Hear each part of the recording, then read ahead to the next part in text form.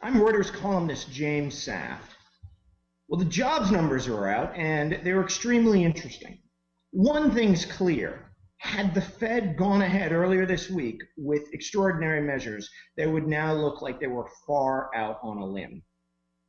Job creation was much better than expected, but it was mixed. Unemployment went up, the broader measure of unemployment hit 15%, and both of those numbers look better than they ought to because labor force participation is still falling.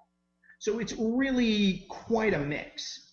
One party that this makes things quite difficult for is the European Central Bank, and the Eurozone for that matter. Europe almost certainly needs some sort of extraordinary monetary policy to help it at this point. And there's tensions within the ECB. They're working out how best to do that.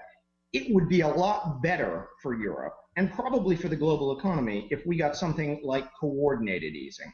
But this is going to make it a lot more difficult for the Fed to take part in that anytime in the next month, 6 weeks.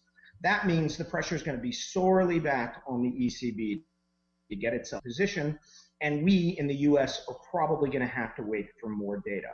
This doesn't change the game, but it probably does retard things. The US is not looking like it's immediately dropping into a recession, but the job market, if it's healing, is healing only very slowly.